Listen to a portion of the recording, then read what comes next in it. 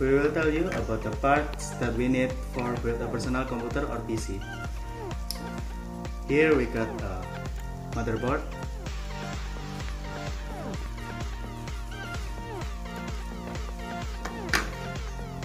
processor,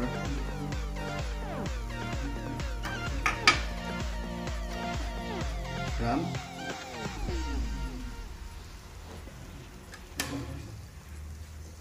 hard disk,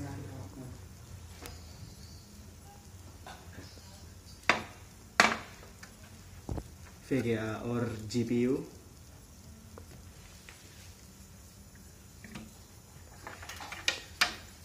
heatsink,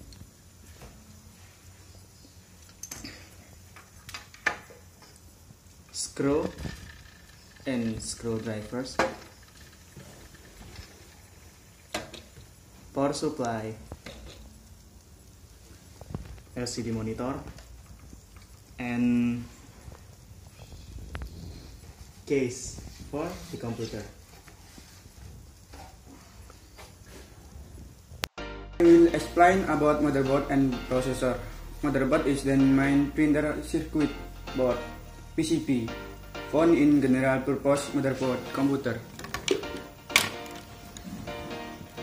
And the other expandable system, it holds and allow communication between many of the circuit electronic component of a system in motherboard, such as the central processor unit, CPU, and memory, and provider connector for other peripherals.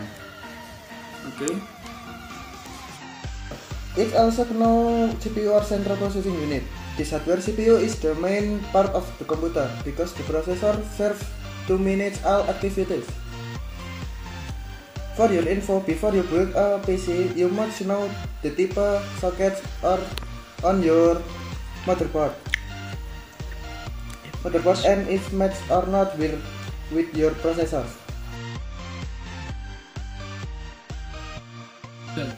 Step 1. Place the processor into the processor socket in motherboards.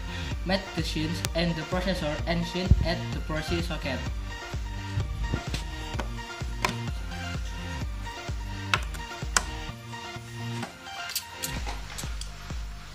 And place the heatsink at top the processor. Don't worry about the internal path, my heatsink is include internal path here.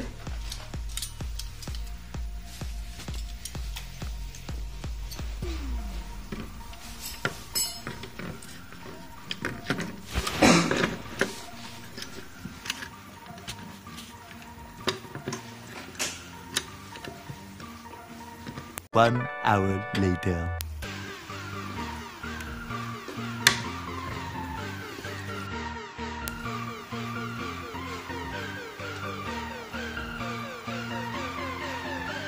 Step 2. Place the RAM. Make sure the RAM is placed at right position.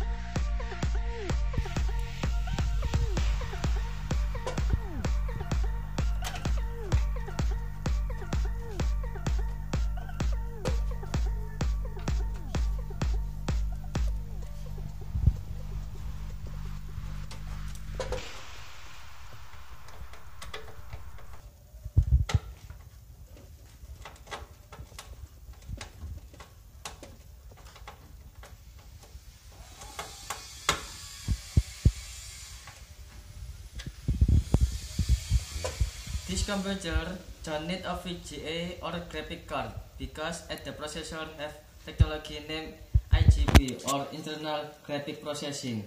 I think it's more cheaply and it's enough for you to play many games. But if you need an external GPU or VGA, you can buy by yourself and place at PCIe slot at the motherboard. The next is how to set the 24-pin cable, 8-pin cable, and front cable.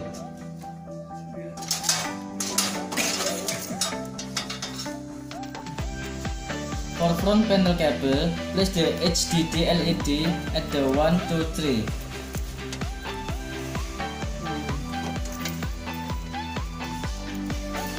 Power LED at 2 to 4.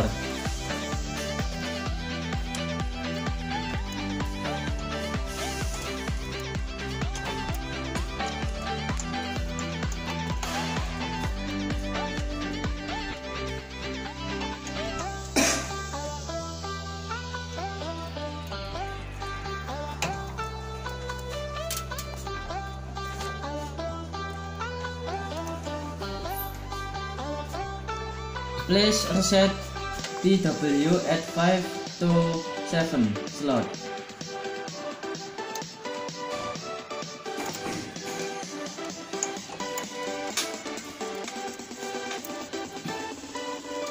And then place power SW to 6 to 8.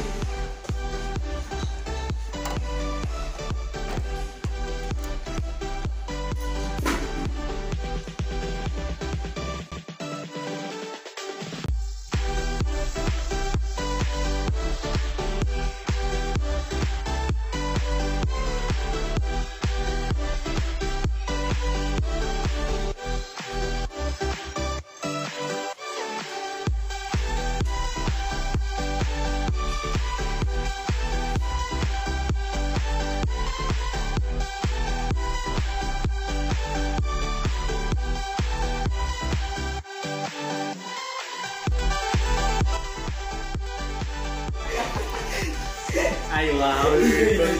Suwe kok iki. Iki selapas aku garing kok. Aku wis bares. Yo mati kok.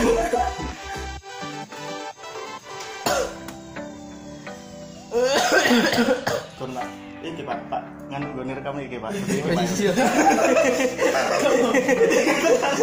Ya Allah, ya Allah. Gak mampu. Okay, we will tell you about the parts that we need for a Ikut jengkare. hard disk,